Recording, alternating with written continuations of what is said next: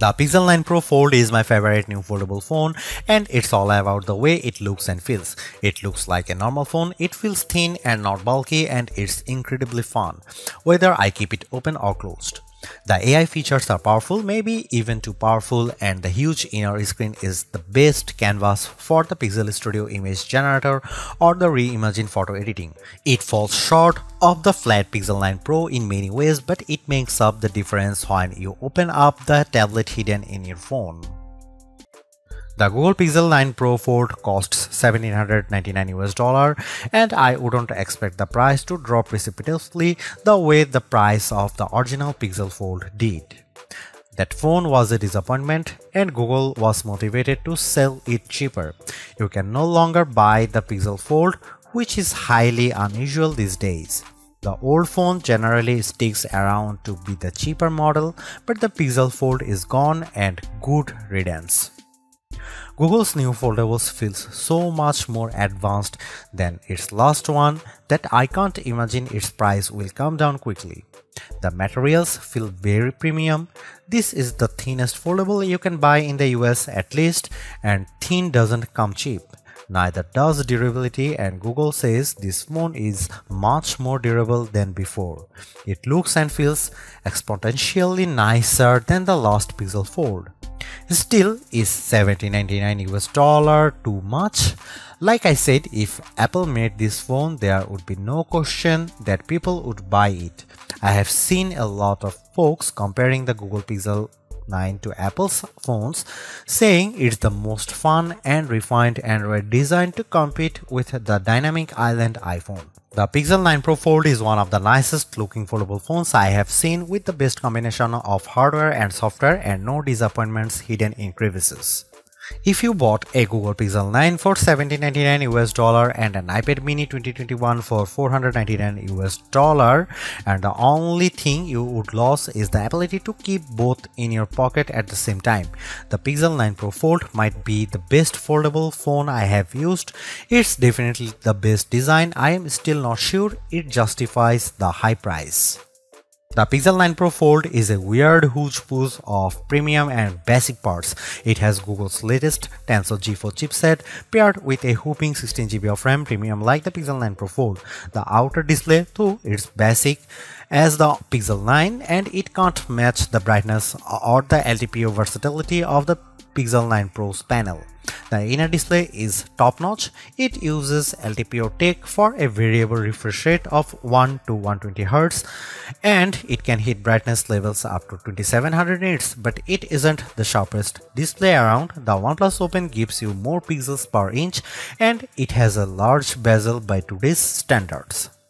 The cameras offer some impressive specs like 5x optical zoom lens that makes a big difference whether you are shooting photos or recording video. Unfortunately, it has smaller sensors with fewer megapixels than any other Pixel 9 phone.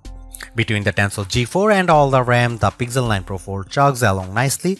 The phone may be underpowered compared to the Galaxy Z Fold 6 or latest iPhone model, but Google relies on its cloud and its specialized processor for so many of its AI tasks that it hardly matters. So, what if the Pro Fold takes a bit longer to make photo edits? It's making magic. In all seriousness, I am worried about the long-term viability of this chipset since Google is promising that the Pixel 9 Pro Fold will get Android OS updates for the next 7 years. Google is making 3 big claims about the Pixel 9 Pro Fold design. This is the thinnest foldable phone you can buy.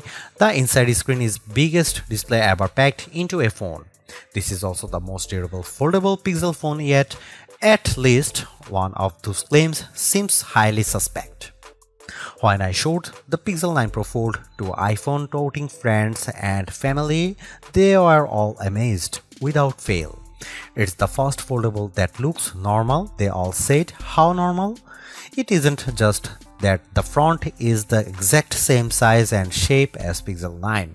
Being thin helps a lot. The Pixel 9 Pro Fold is so thin that it's less bulky than my iPhone 15 Pro Max if I keep the iPhone in a case. On the other hand, the big cover display means the Pixel 9 Pro Fold has the biggest inner display on any foldable phone, even bigger than the Honor Magic V3 that I can't buy. It has a noticeable bezel, but it isn't thick or silly looking, like the pool deck surrounding the original Pixel Fold. The crease on the inner screen is still a crease, just as with every foldable phone I have seen. The crease gets less noticeable with every new foldables, but it's still there. What can you do? The Pro Fold does have the nicest hinge I have seen, with the fewest bits poking through the mechanism. The Pixel 9 Pro Fold has a normal cover display. It's the same display as on the Pixel 9, and sometimes being normal counts for a lot. On a foldable phones, it counts every time you don't feel like opening the phone. If the cover display is weird, the phone isn't as fun to use. The Pro Fold cover display is incredibly bright and colorful, and I could barely see the difference between these phones and my Pixel 9 Pro. The inner display is like a dream. It's nearly a square, so unfortunately movies don't usually fill the big screen, but videos and shows still look bigger and better inside than out. Web pages are much easier to read and navigate. Maps are an entirely new world of navigation, but photo editing is the star of the show. It's so much easier to edit photos on the big Pixel 9 Pro Fold inner display that I am surprised Google doesn't show every AI demonstration on its foldable. If you are questioning the fun and utility of AI tools before, seeing them on the big display makes things more clear. Whether I am chatting with Gemini, writing an email in Gmail, or adding a volcano to my photos of Central Park, the Pro Fold is the best Google phone to use by far. In bright outdoor light, the Google Pixel 9 Pro Fold excels. I used the phone extensively for photo work in bright sunlight along with all the other major foldable phones for comparison. The Pro Fold cover display was the easiest to see at full brightness, and it was the most intelligent when it came to activating the brighter screen modes.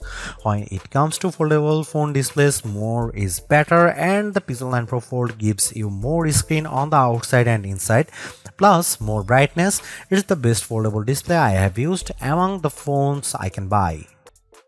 One of the cool things about the Pixel 9 lineup is the most affordable model has the same cameras as the Pro model. The Pixel 9 has the same 50 megapixel main camera and 48 megapixel ultra-wide as the Pixel 9 Pro and Pixel 9 Pro XL. Unfortunately, the Pixel 9 Pro Fold wasn't invited to the party. The Pixel 9 Pro Fold gets a much smaller camera sensor than the Pixel 9, while the Pixel 9 uses a sensor that's around 3 by 4 of an inch diagonally. The Pixel 9 Pro Fold uses a half-inch sensor. That's a massive step down. The Galaxy Z Fold 6 gets a sensor that's somewhere in between. This is important because sensor size is the most important factor in a smartphone camera quality. Megapixels hardly matter at all. It's the physical dimensions of the sensor that makes all the differences. The Pixel 9 Pro Fold has a tiny mini sensor. Here are some camera samples of Google Pixel 9 Pro Fold.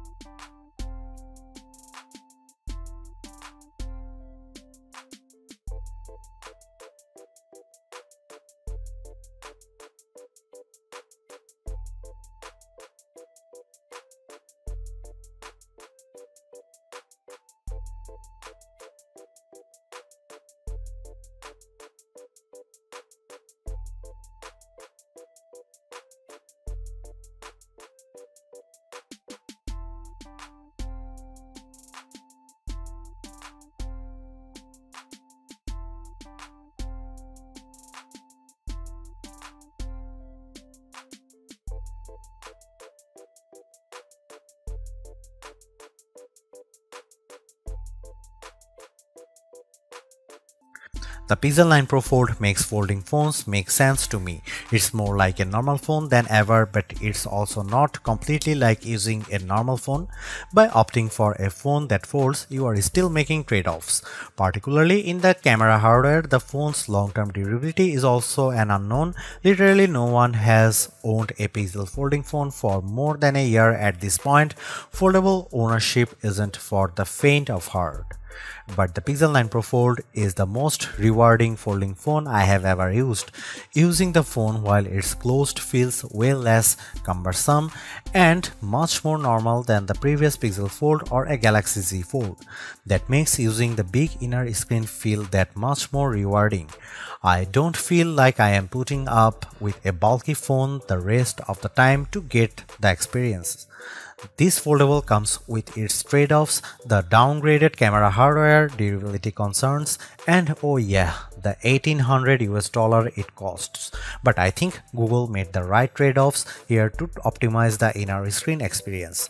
It's an experience that I'll miss when I switch back to the next slab style phone that I test on that foldable fans, and foldable curious will find very rewarding too, because goddamn, this is a nice phone.